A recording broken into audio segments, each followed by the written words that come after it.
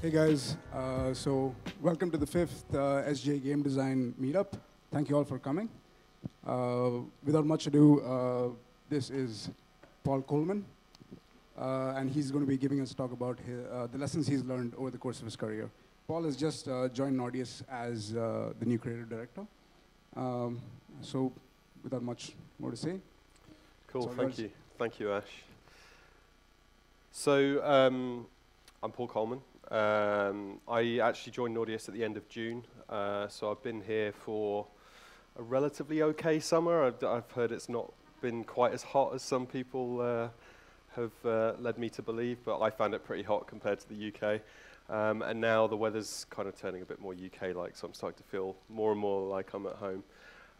What I want to talk to you guys today about is how I got into games, what I've done during my career, some of the successes I've had, which are always cool, but some of the failures I've had and the lessons that I've kind of learned from those so that I can hopefully impart some advice and give you some kind of meaning to how you can potentially avoid some of the pitfalls that I've fallen into. So yeah, let's start from the beginning. So my dad was English. He was born in 1915, so hence the sepia-toned picture. He was pretty old. I was actually probably a mistake. He retired with my mother, who he met in Rome. They worked for the United Nations in Rome. Fell in love, moved to Suffolk for his retirement, and then I happened to ruin his peaceful life. So that's me. I was car mad. I don't really know how it happened. My dad was more into bikes. He loved his cars, but my first word was car. About the age of 3, I could walk down a street of cars and name every single car by not just brand, but the model as well. So I was pretty tedious as a child. But as I developed, I knew that cars had to be a really big, important part of my life. And you know that question you get when you're growing up, it's like, what are you going to be when you grow up? Well, my answer to that was always, I'm going to be a car designer. That's what I'm going to be. So I was drawing cars all the time, sketching. I actually went to a school a bit like Hogwarts. It's the same school that my father went to back in whenever in history, but the cool thing about this school was it had like a quite big engineering background. So they actually had an automotive engineering department, which was unheard of in the British school system. Most places had like crafts and design labs, but they didn't really go as far as actually building and restoring old cars. And every subject I chose at school was based around how am I going to become a car designer, how am I going to become a car engineer, so maths, physics, design. I did do some history of art just to kind of take my attention away from that pure focus, but most of it was all about automotive engineering. And I did everything that was necessary. I jumped through all the hoops. I got the grades I needed to get. And went on to university in Coventry, which is a city near Birmingham in the centre of the UK. It's pretty renowned for its automotive engineering, so you can see this focus was just getting more and more close to my end goal. When I arrived at university, I then found out that I was nowhere near good enough at mathematics to cope with the level that was required for the standard to graduate from an automotive engineering degree and then get a job. I think I could have probably scraped through the degree part of it, but I don't think anyone would have employed me because there would have been 10 other graduates that same year who would have been better than me. So after about 9 months, I was floundering so much that I started to, my attention started to wane and I started to sort of fade away from interest in the course. I started to flounder quite a lot. Like the thing that I'd focused my entire life on up to that point was starting to seem impossible. So I actually took the decision to drop out the course. I went and took a job actually at a nightclub, just kind of promoting a nightclub. It was kind of rubbish, but it paid the bills. And it sort of funded me back into another course which was also not very good. So I spent another 9 months this course was called disaster management, so it was like setting up refugee camps in famine and war zones. But it, again, sounded great on paper, sounded like something I could get involved in, but I started to kind of lose interest in that. All of this time, I was actually playing more and more computer games with my friends. And so I found out that there was a company about half an hour away from Coventry called Codemasters who were making one of the games that I was playing almost religiously, Colin McRae Rally. And so I started to shift my attention to, well, this is something that I'm spending a lot of time doing and enjoying. How do I get into this as a job? How can I do this as a career? So the final stab at having a degree and actually delivering on the promise I'd kind of made to my parents that I would get through university was similar to graphic design, but it had a bit more kind of written word in it. So it was kind of the basis of it was to write technical manuals. So when you get a computer or a printer, you get an instruction manual with it. That has to be designed and written in a particular way to make it as usable and as clear as possible. That was the ideal job to get into if you did that course. But it taught me a lot about usability, about design process, about review, and all of those things kind of fed me towards getting a job in games. So I finished university and I did get a degree. So all of that time, I was playing many, many games. Here's a few of them. You may recognize some of these. Some of these might be a bit before your time. Quite car-focused, as you can tell, but there was some in there. I'll use the laser pointer because I haven't had one of these before. So Tony Hawk's Pro Skater was just the most amazing game for me. And 2 just was even better. Gran Turismo, obviously incredible. Colin McRae, well, we'll talk about that in more detail later on. Driver, a lot of people found this game super hard, but I loved it. This was kind of the first RPG I played. I didn't really know what I was doing when I played it, but I loved the world that you could explore. And actually, this is the sort of game that I quite enjoy playing in my spare time now. And then Battlefield 1942, I almost failed my final degree course playing this because it, like, competitive multiplayer in a Battlefield environment was just so intense and so cool. My friends and I used to take it in turns to just run around, fly planes, drive tanks, do whatever you wanted, and it was just such an awesome game. Totally sucked single player, but amazing multiplayer. So this was kind of my backdrop to why I wanted to get into games. And so I applied at Codemasters for a games tester job. They had about 50 candidates, and I think they accepted 3 of us. So I was quite fortunate to get in. I obviously said the right things, did the right things. And so that basically opened the door towards my career. Before I talk about that in more detail, one thing I wanted to touch upon, which is something that I've started to realize over the months that I've been here in Serbia. When I got into games, my pathway into games was through another course. There was no games design course. There was very little in the way of computer programming for games. It was all graphic design to get into games, or you needed a passion in games, but you had to learn your subject elsewhere.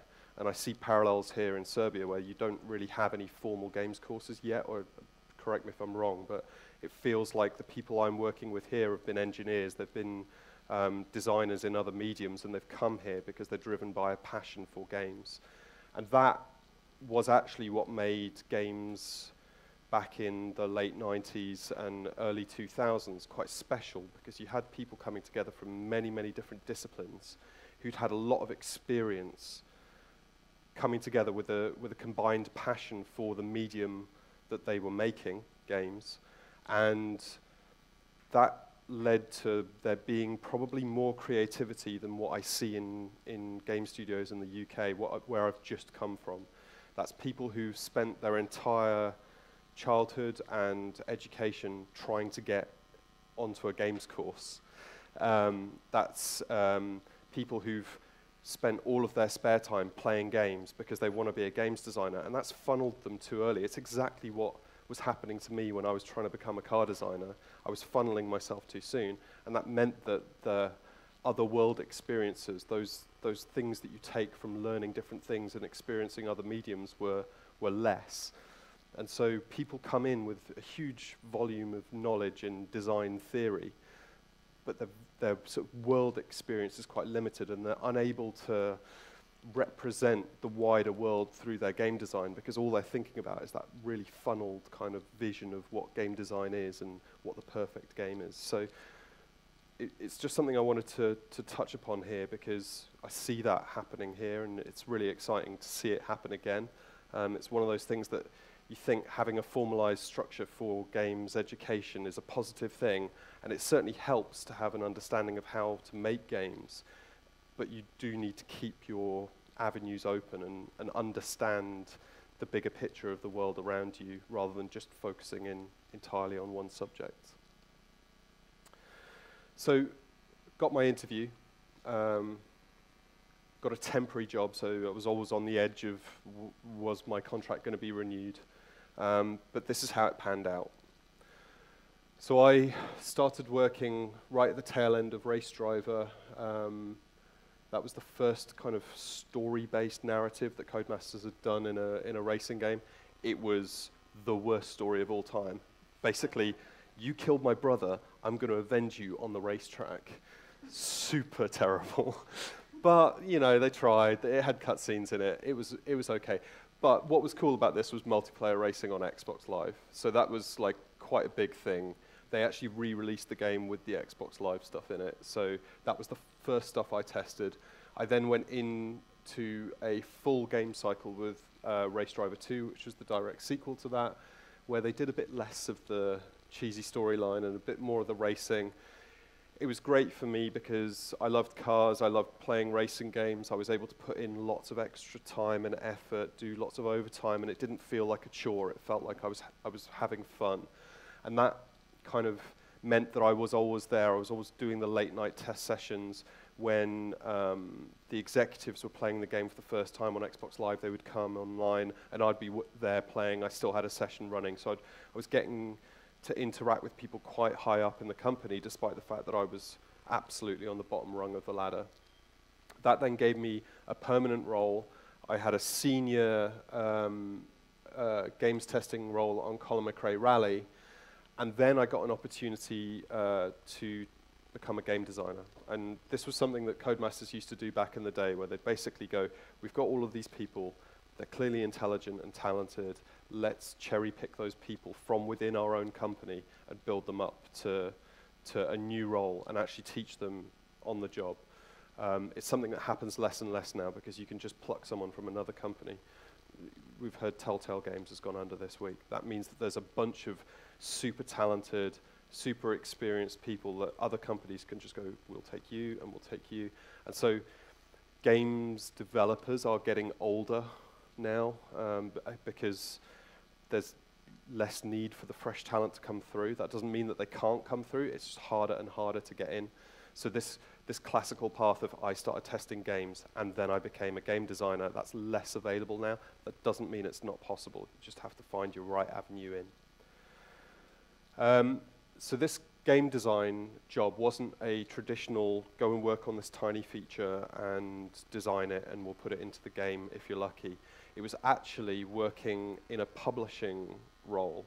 So I would take designs that were coming in from other studios around the country that Codemasters were publishing.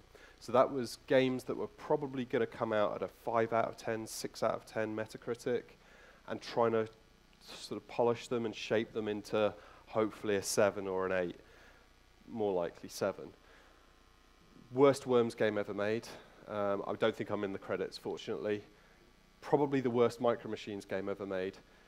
Unheard of World War II dogfighting game, but that was actually decent. I just don't think anyone played it. This was like a clicker RTS strategy game that you probably never heard of. This was technologically pretty advanced. You could put your own music CD into your PlayStation 2 it would take the music from that CD and then allow you to dance to it by creating step patterns for you to play on a dance mat. Incredible technology, considering that PlayStation 2 had like a memory stick and just total rubbishness, but it didn't really do very well. And then Operation Flashpoint, you may have heard of, kind of war simulation game. Sensible Soccer 2006. That 2006 is really important because Sensible Soccer was an amazing game. Sensible Soccer 2006, not so much.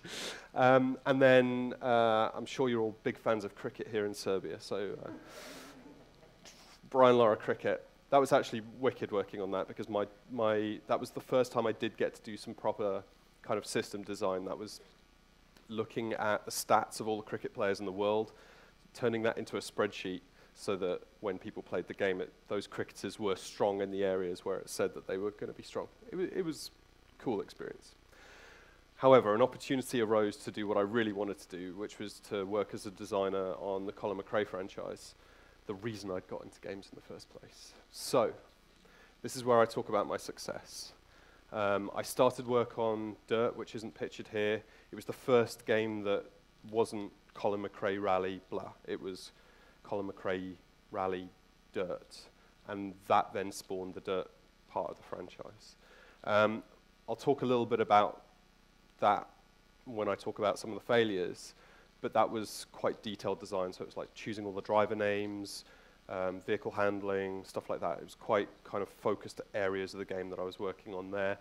But it was my dream to be a part of the creation of something like that, and it was a fantastic opportunity. I then took a brief sabbatical at Sega, and I'll explain why later on, which isn't pictured here, to make Sega Rally. And then Sega Rally folded, or the studio that made Sega Rally folded, and we got bought by Codemasters again. So I ended up back at Codemasters working on Dirt 2. Then Dirt 3, which was my first lead game design role. So I was senior here, kind of led the online design for that.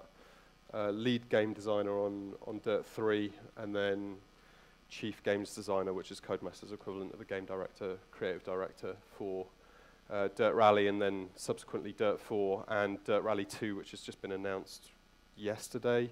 I did about a year's worth of work on that before I moved to Nordeus. Each of these has sold about 2.5 to 3 million units, which is pretty strong for a rally game. It's a niche of a niche genre. And pretty much all of them, everything on this screen certainly has got an 87% Metacritic, which I'm super proud of. It's something that, as a game developer, you can really hold on to. Like, sales are important. They mean a lot because it means that your studio stays afloat. It means the business keeps running, and success is really important, and you always should measure your success in how much money you're making from something. But when reviewers and players turn around and say the game that you made is really good, and that sort of spreads into people going out and playing it based on the quality of the product, that means a lot as well. So, yeah.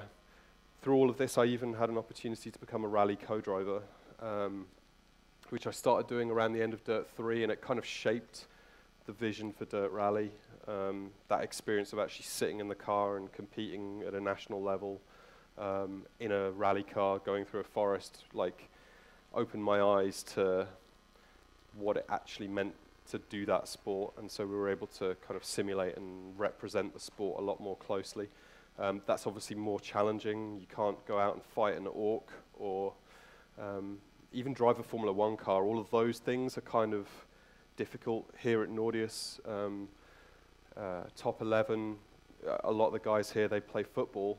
They're not playing at a national level. They enjoy football as everyone does. So actually getting to sit in a rally car was hugely important for opening my eyes to the things that we were missing. And a lot of those things were actually super simple little tweaks that we already had available to us within the engine. We just weren't using the engine to maximize on the potential. So getting that kind of real world experience really helped with that. So, as I said, hugely proud of all of these. Amazing experience, really glad that they're on my CV and on my softography. But it's really important to also talk about some of the stuff that happened in the background that was not so good while we were on the road to making these.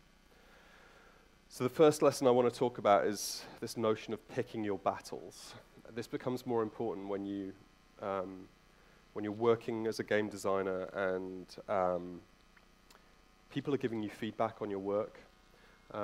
It's probably at its most subjective when you do something like the vehicle handling for a car, and you go to someone, here's this car that I've made. Does it drive like the car that you think it should drive like? Bearing in mind that that person has probably never driven that car before in their life. Certainly not competitively. This is a highly likely to be a businessman rather than a rally driver. So I'd created these cars. I'd got feedback from people around the studio who were as passionate about cars as I were, and they were pretty happy with what I'd done. They were really positive about it. I thought I was taking the game in a really good direction. It was not what my executive producer, what my creative director, what my game director wanted from the experience. Now, somewhat naively, because I was fresh in the job, I decided, no, I know what's right. I'm going to stick to this and see it through. They're wrong, and they'll realize they're wrong eventually. It doesn't work like that. And they pretty quickly just gently picked me up and moved me into a level design role and said, you're not going to do the car handling anymore. I think at the time I was just like, what? I was just doing what I believed in. The reality of it is that, and in hindsight you can look back at these things, they were clearly getting a lot of pressure from the publishers, from the business to make a game that was much more casual than the Colin McRae Rally series had been prior to that. And I was fighting directly against that vision that they were trying to hold. Now, they didn't very eloquently describe that vision to me, which is why I felt in my heart of hearts that I should stick to my guns, but it's certainly something I learned then the hard way, so much so that I felt so kind of browbeaten by the whole thing that I left to go and work at Sega instead, because I felt that my position within the studio was no longer tenable. But it's super important as a designer to know your brief. And if you don't know your brief, or you don't fully understand why people are giving you feedback that's contrary to what you believe in, then you need to reach out to those people and get them to explain to you why what you are doing is not meeting their expectations. Have that conversation with them and work with them to arrive at the solution that they're looking for, but one that actually still feels right in your heart of hearts. So yeah, it was a hard lesson, having to leave the franchise that I'd spent all of this energy to work on because my position was untenable. But that took me to Sega. At the time, this was absolutely horrendous, but looking back on it, it was probably the best experience I had, because at Sega, I ended up having a lot more responsibility because the team was smaller. So rather than being focused on very specific elements of the design, I was doing a bit of level design, a bit of car handling design, a bit of overall game design, difficulty balancing, AI. I was kind of like much more in tune with the sort of design that happens here at Nordeus, where it's a smaller, tighter team. People have to be multi-skilled and be able to work on many areas simultaneously. So at Sega, there were a number of examples of the team assuming that what was in the build at the time was absolutely placeholder, was not going to be there at the end. We were just, it was there, we were going to change it up at the last minute, and it would all suddenly look like a proper Sega front end. That is what the game shipped with. We all thought that was placeholder. We all thought they're going to make that look like a proper Sega Rally front end eventually, but that was as tight as it got. And that was, people were whispering amongst themselves, oh, this is placeholder, it's going to change, but nobody ever went up to the UI artist and said, hey, when are we swapping out this placeholder asset for, because if somebody had said that to them, they'd have been like, what do you mean? This is final art. Like, this is how we're going to go. And then the conversation would have started, and maybe work could have been done to fix it. So yeah, never assume that it's going to be all right in the end, because chances are if that assumption's being made by you, it's being made by other people. Always ask the question. Always, like, don't come in with horribly negative feedback, but always ask the question and frame the question well to get that information out of people. Another example of this, again at Sega, was the AI and how they ran through the stage. So Sega Rally, you can kind of see it in this screenshot here. It had this awesome tech that hasn't really been done since 2007 when this game released, 2006, 2007. But the track would deform as you drove around on it, so the car would actually leave tessellated tire tracks through the stage. That actually meant that because the tech was so good, the game design started getting shaped around that. So instead of being a traditional rally game where you go from point A to point B, take your time, and then move on to the next stage, it sort of necessitated having multiple cars on the track. So you followed in the tire tracks of your opponents, and you got bounced around through those ruts, and you got to see these ruts forming, and it was kind of like the tech forcing the game design a little bit. However, the AI, we'd all worked on racing games in various studios around the world. The AI in most racing studios is set up so that it can deliver a lap time for you, and it will speed up and slow down to match that time that you're expecting it to do. As a game designer, that's great, because you can go, right, most players can do this track in this time, therefore the AI needs to set that time, that's what the difficulty is for this track. That's easy. The person who'd done the AI on this hadn't done it before, and they thought the best way to do it was to wind it up like a toy and just let it go on the start line. It would follow the path around the track, but you had no notion of what time it was going to get to the end of the stage in, other than the performance it had when you wound it up at the start. So we were trying to balance a game around the fact that the track was evolving every time a car drove on it, because the tire tracks were making the track different. The fact that there was a crazy human player driving around, cutting up the AI and getting in the way, or being cut up by the AI. And it was just a nightmare. And again, everyone just assumed that the AI would be how they do it in all regular racing games. It wasn't, and it created a total headache. In the end, we shipped a game with a difficulty curve that was so steep that I've only ever met 2 people that have beaten the whole game.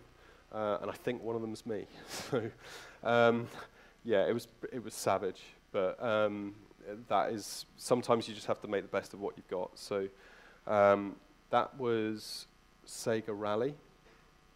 This also happened, another thing on Sega Rally. It wasn't a great project.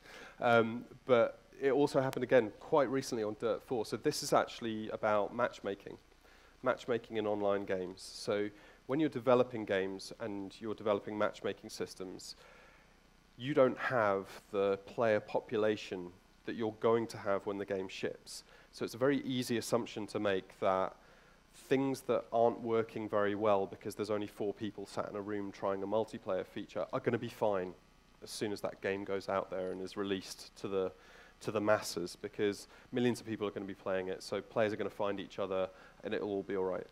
So there's a couple of things to note about this.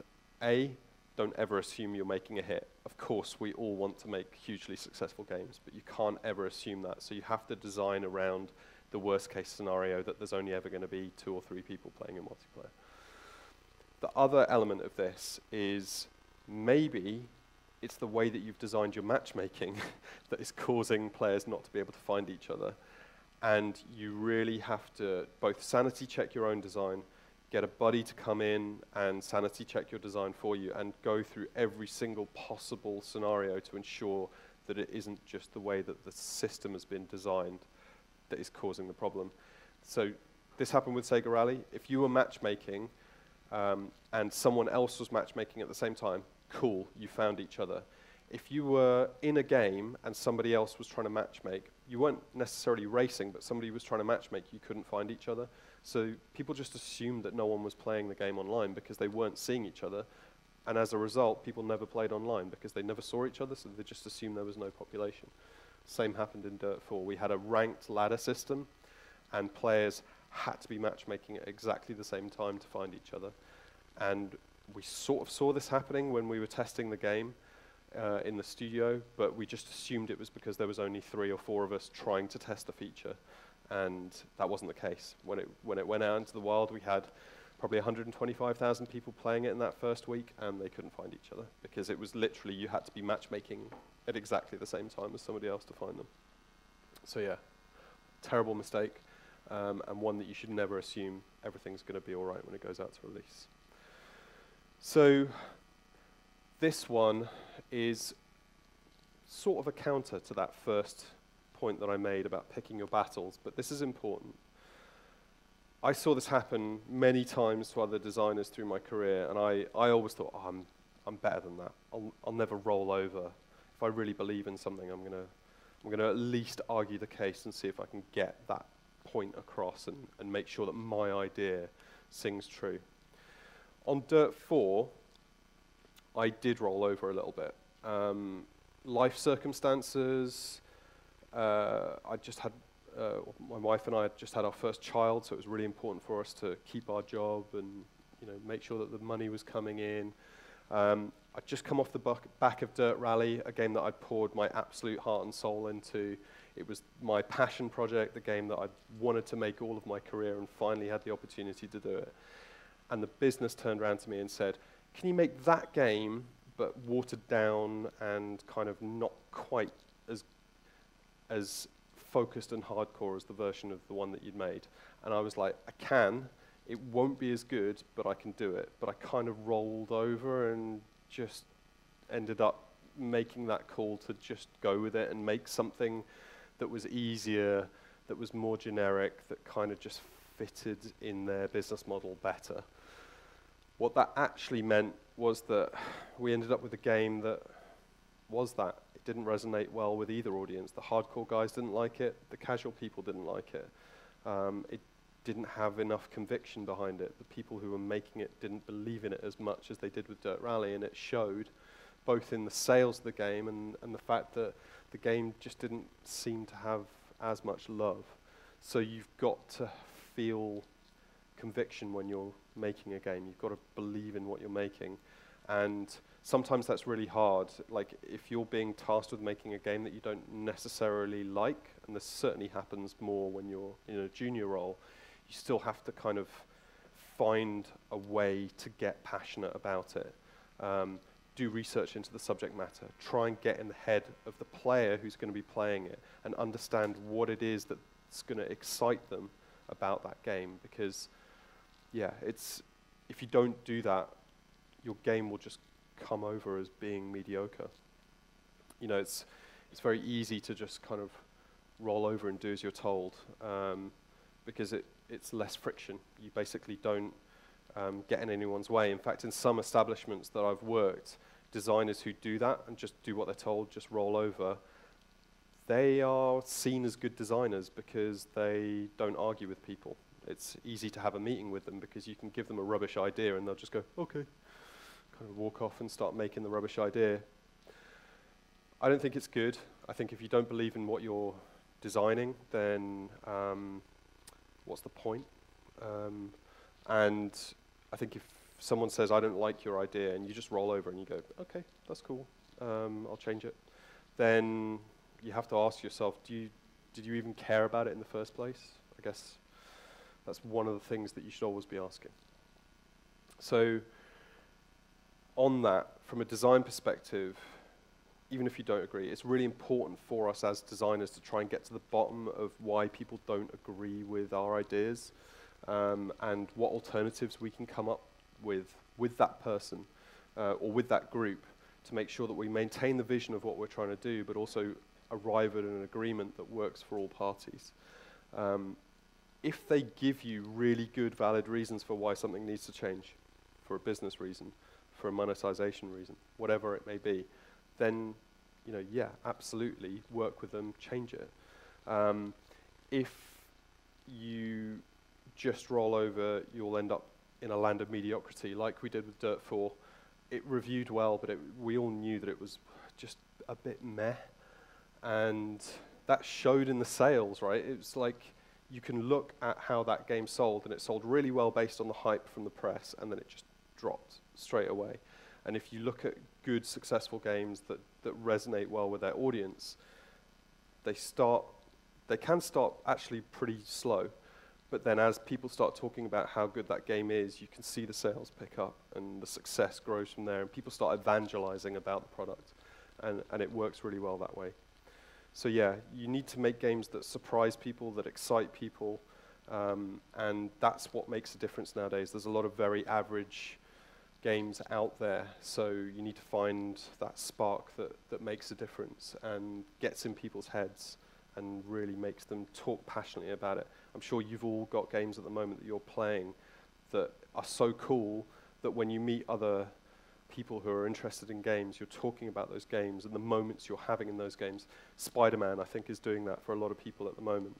I know there's so many examples, but yeah, it's that type of moment that you want to be weaving into the experience that you're creating that genuinely takes people into that other place and excites them. So yeah. Just want to talk a little bit about the design principles that I believe in, and this is kind of, I haven't really thought of this much before I came to Nordeus, but then I started putting this presentation together, and it was kind of came to this point of what do I actually think my design principles are, because I've just been doing design on a daily basis and working on a product that I'd always loved, and it felt like that product was me and I was that product. So when I started to sort of think about the things that I've learned from those successes and failures that we talked about, the different methodologies that I've experienced as I've worked in games, be it waterfall, classic horrible waterfall where you start at one point and you're going to end at that point, but then inevitably you don't and you end up crunching for another 3 months to get it finished. Or agile, or supposed agile that wasn't very agile but said it was agile. All of those things, all of these things I've kind of brought together into what I believe are my 3 main design principles. So, I believe in fast design, and to be clear, that doesn't mean rushing through design. It just means designing things quickly, maintaining a clear vision, and making sure that you're sticking to a schedule.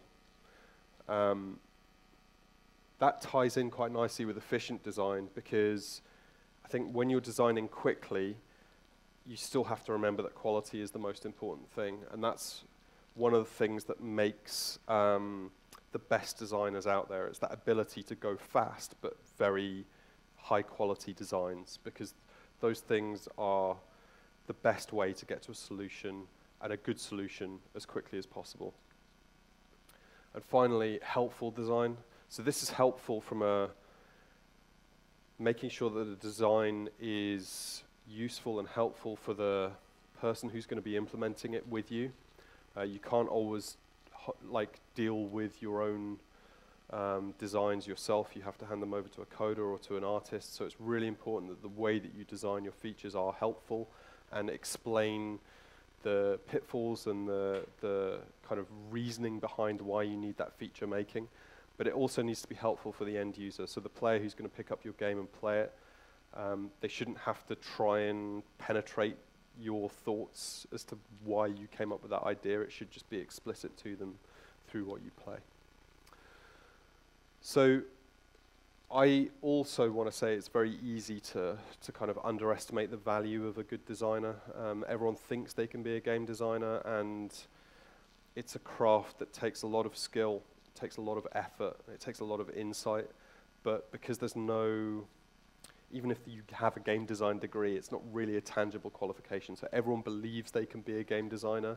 I've lost count of the amount of times that I've had a workman come to my house to paint the wall, and he's like, "Oh, what do you do for a living?" "Yeah, I'm a game designer." He's like, "Oh, I've got a great idea for a game, me." It's like, "Cool, can you just paint my wall, please?" But you know, everybody genuinely thinks they can be a game designer. He might have been an amazing game designer. I don't want to put him down too much. You always humor them and listen to their ideas, but it's one of those things where, like a coder, I know that I can't do some of the things that a coder can do in a code base. So I can't walk up to him and go, "Oh no, what you should have done was change that to that, and that would have worked better." But they can walk up to me as a designer and go, "Yeah, your design's not great. I'd have done it this way." And it's like, you're probably right. But let's discuss it and work out why you think that and get to that point. So yeah, Don't underestimate the value of good design. So that's me kind of done for the talking. Thank you very much for listening. Maybe you've had some similar experiences early on in your careers, or even in education, that resonate with some of those experiences that I've had. But feel free to ask questions about anything, be it from this talk or wider design questions, life questions, or share experiences that you've had similar to this. But thank you all so very much for coming and listening to me. I realize this is your spare time, and it means a lot that you've all come out to listen. So thank you.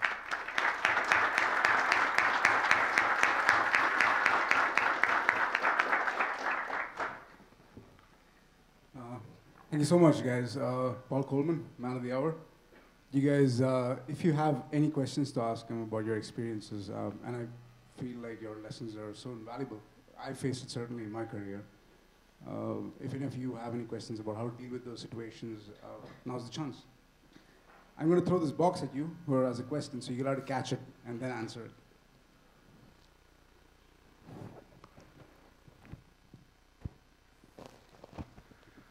Is it working? Yeah. So thanks a lot for the talk. So you obviously have a lot of mileage.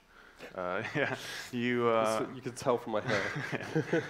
And you have your share of successful and less successful projects. But I want to ask you about that period of 9 months working as a promoter, where you, like, it's easy to look now in hindsight, like your career, and say you're successful. But I guess at that time, like, how are you feeling? Did you lose any hope that things are going to work out, or did you always believe in yourself that things are going to work out, or did you just need a time to take and think about it? It's a really good question. I think at the time, I was pretty browbeaten, but I'd always had this sense of just work hard at whatever you're doing. And this was instilled in me by my father, who was he was a very wise an old man as I grew up. So I had this guy at home with me all the time. He didn't have to work anymore, so I had a kind of rapport with him that was like at a level that I don't think many people get to enjoy with their father. But he instilled a lot of advice and wisdom with me, and one of those things was perseverance. So although I persevered with car design, I did reach that point where it was like that I'm just punching a brick wall here, and it's not helping.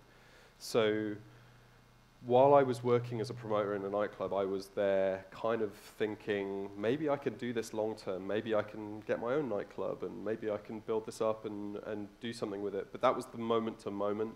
I think during those 9 months, it all started out really well. It was a cool job. You got to basically be in a nightclub. But then the late nights started to take a toll. It was like you would get up at 1 o'clock in the afternoon. You would go out promoting the nightclub at various venues in the town, trying to get people to actually go. Then you'd go and spend the whole night there making sure that people were happy, and the guys in the VIP bar were drinking champagne, and it was all kind of like this false life. Go to bed at 6 o'clock in the morning, wake up at 1 o'clock in the afternoon again. And I don't, although I love the nightlife, I don't think I'm capable of doing that in a long term. So yeah, I started to fall out of love with that, and it kind of opened my eyes to the fact that this is not a long-term plan. So yeah, it was a good experience. I'd never really had to be the face of anything before, and some of the stuff that I did as a promoter of that nightclub, I've actually taken into promoting video games. So you make a game. Generally nowadays, the press want to speak to a dev. They don't want to speak to a PR person about the game. So it's really important to be able to communicate, to sell without overselling, to talk passionately and have a conversation with a journalist who is ultimately going to deliver your message to an audience, but do it in a way that's got such good conviction that people are going to go out and buy the game based on what you've said to that journalist. So I guess selling snake oil, selling things that people don't really need is a really good practice for selling computer games, because fundamentally games they're a hobby. People don't have to play the games that we make. it's also the coolest thing about games, because you're making something that people choose to spend their free time and free money buying and playing. And that, for me, is the best reward for making games, because it's knowing that people are doing this out of choice. It's not food. They don't have to have a game.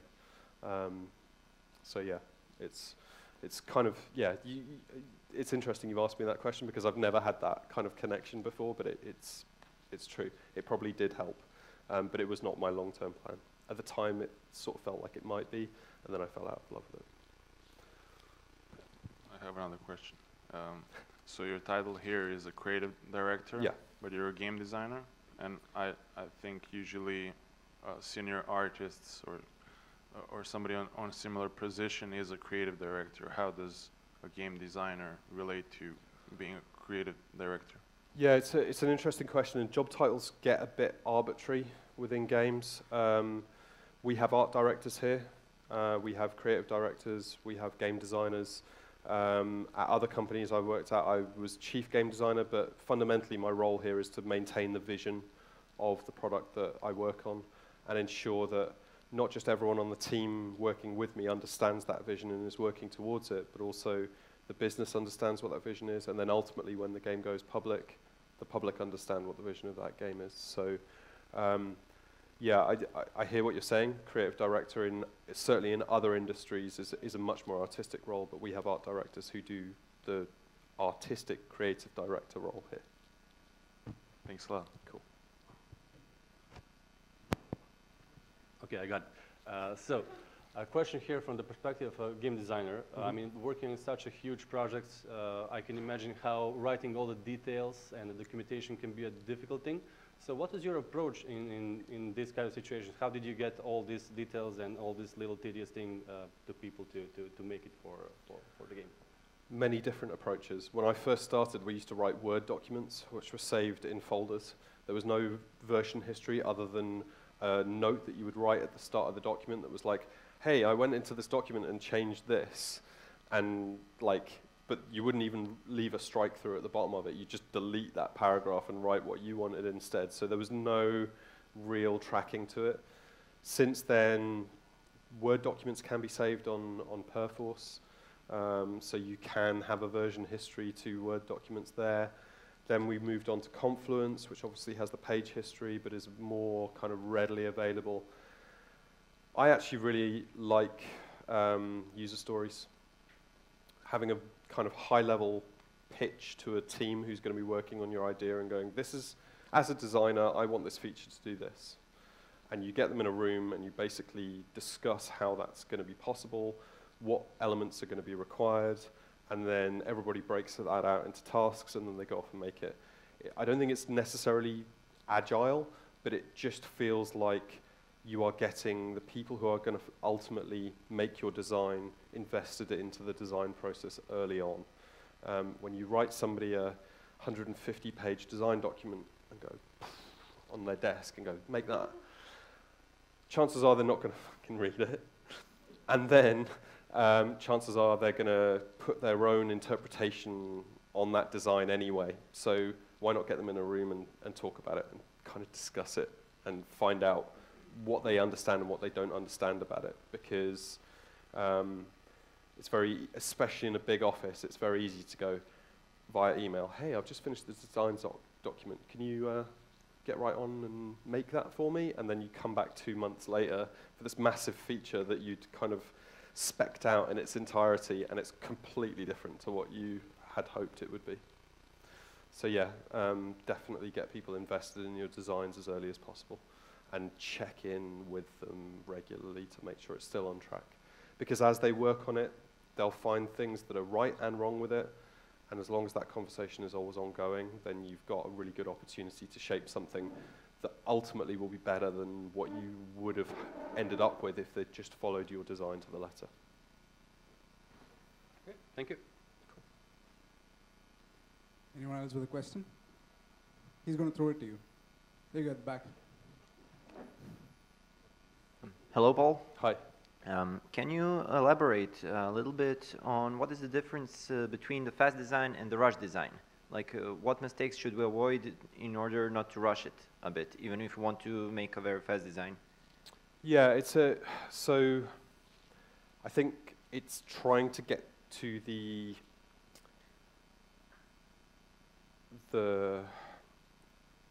purest version of the idea as quickly as possible. So it's, rather than getting into details too quickly, you're like, what is the reason for this feature existing? What is the reason for this design existing? And rapidly iterating on that as quickly as possible. And then you can start to flesh it out once you've got something that feels right at its very core.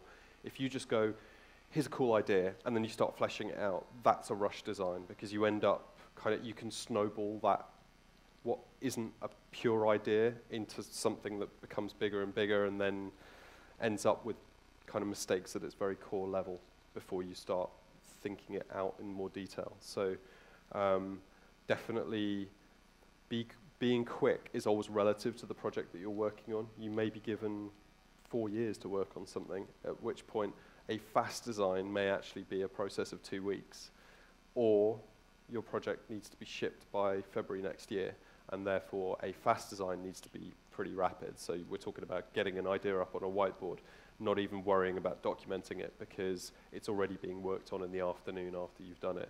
But you have to get to the kind of core of what that idea is and why it's important for the game that you're making as soon as possible, because that can then give you the solid foundation to grow from. Does that answer it? Yeah. Cool. Any more questions? Okay.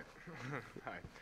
I have a question regarding the user story, agile development, and the games, because probably as a designer you have some feature that you want to, I don't know, how especially player gonna jump, how the wheels gonna turn, and etc. And what's happening, how you transform that to the user story and give somebody else to come up with that. So the initial part of a user story is essentially sowing the seeds of the idea. As a designer, I would like this to work like this so that this can happen. But then that needs to be clarified with the acceptance criteria that come with that. So what are the things that are going to make this the feature that I need it to be? And that's where the discussion happens with the team.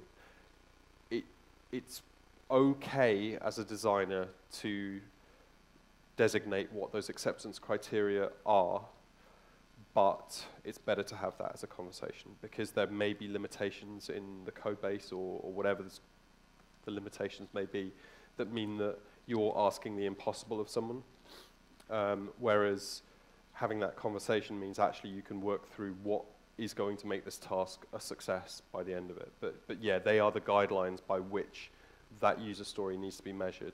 If you don't have those, then you're essentially just creating a wish list, and it's highly likely that the things that you need that character to do, for example, I need him to be able to jump. Okay, cool, I made a character that jumps, but it can't jump over the wall that's at the start of this first level. That's your first acceptance criteria. It must be able to clear this level of wall. So it's those details that get thrashed out in that meeting. They're the things that make a user story more than just this kind of whimsical, I need this to do this. But that's the high level pitch, right? You think of it as a design document, that's the high level, and then you're talking about the content and the minutiae of the detail later on. Thanks. Regarding user stories, I have a point. Could you give us an example from one of the games you worked on for a user story? Because the way I've usually dealt with them is you have, you're making a game, say it's a Match 3 game or something, and then you're making it for a certain audience. Mm-hmm. And back when I was at Ubisoft, we were making this game which was, have you guys seen the CSI Miami TV series? It's a show. You guys seen that? So it's, yes. So then we said, it's a great show. And we were making that, and we were making a game for the mobile, for CSI Crime Mystery. And what we did was we ended up printing a picture of what the person who would play the game looked like on everybody's desk. It was an old lady knitting something for her grandchildren, on this old recliner watching CSI on our TV. So everybody, when they came in the morning, they would see that picture and they would be like, we are making this game for this person. Every single decision that we make, design decision that we make, is going to be tailored for that woman. And that's how we dealt with it. And I think to a certain limit, that's still how I look at it. Yeah, and that is a really useful thing. We did motivational posters when we were working on Dirt Rally. We got our community to tell us what they loved about Rally, and then we'd make these motivational posters on the wall. The sound of gravel, the sound of anti-lag, the smell of race fuel, which obviously is quite hard to represent in a game. But all of these things kind of motivate you. To that point, I think with the user story there, you probably would have written the story as Doris, 69, in Alabama, who also enjoys knitting and kittens. I want CSI. I want this feature to do this thing because that's going to resonate well with me. When I used to write user stories, because I was so close to the community, I sometimes would write the community member's name as a bit of a motivator for, like, Greg Flinchbaum. As Greg Flinchbaum, I want to hear the sound of gravel under the car. You won't believe it, but we were making a rally game and you couldn't hear the stones hitting the underside of the car. It didn't sound like you were driving on a loose surface. And it was the first thing I heard when I got into a rally car and competed for real was that it sounds like a shot blaster, like a machine gun's hitting the bottom of the car. So to bring that up in the audio mix and make sure that that was front and center, because that was the thing that made our game sound different to all other racing games, was hugely important. So that, I think, yeah, that's a good example of a user story where you actually channel the kind of mindset of the person who's playing it. Our user story was mostly, as an old woman, name, I want to feel as handsome as Ted Danson and solve crime. Any other questions?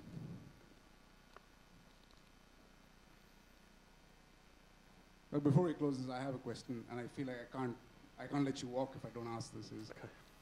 How the hell did you play Driver? Yeah, so just to give you some context, I had that game for a PS1, and this was 1998 or 99. And back in those days, if you bought a game, you were going to stick with it for a year. There was no choice. You wouldn't go to your phone and look at the App Store and download another game. So I had this game, and I had to play it for a year, and I couldn't get past the first mission, which was, here's a car, you have to chase it, and it had a head start of about 500 meters from you. And I did that every day for about 3 months before I decided I don't think PlayStation 1 was a good choice. That is retention right there. Yeah, so you did the car park. So the interesting thing about Driver is a lot of people failed at the car park, which was their tutorial, because you had to do like this checklist of driving maneuvers, and it's like weave around the columns, do a handbrake turn, do a burnout. So it was like a super challenging tutorial, but I think the notion of it was, if you can do that, you can play the rest of the game. So I don't think I've ever encountered someone that did that and then fell at the next hurdle. Just to clarify, it took me a month to get past the tutorials. Yeah. They were like, prove yourself for this game, and then you can play it. Yeah, it's difficulty on its head. The only thing that was harder than that was the final mission, which was, it put you in a car that you'd never driven, like in terms of weight. It turned the rain on, which you never had in the rest of the game, and then it sent you on this like ridiculous 45-minute crosstown mission with the most angry police force of all time chasing you. And that took me about 2 weeks to complete that, and that was taking it in turns with a friend. And when we did it, we were just like, I think we may have snapped the disc and just gone with it. Done. Never doing it again. But yeah, that's an example of game difficulty at its like peak. That's where devs have got together, played the shit out of that game and gone, we can complete it. I'm sure it'll be fine for everyone else. It's like, no. It's super hard. So I guess the secret weapon was your friend. Yeah, always have a buddy. No, it's just, I knew it. It was a gift of skill that I have that some people obviously don't. All right. Paul Coleman, ladies and gentlemen. Man of the hour.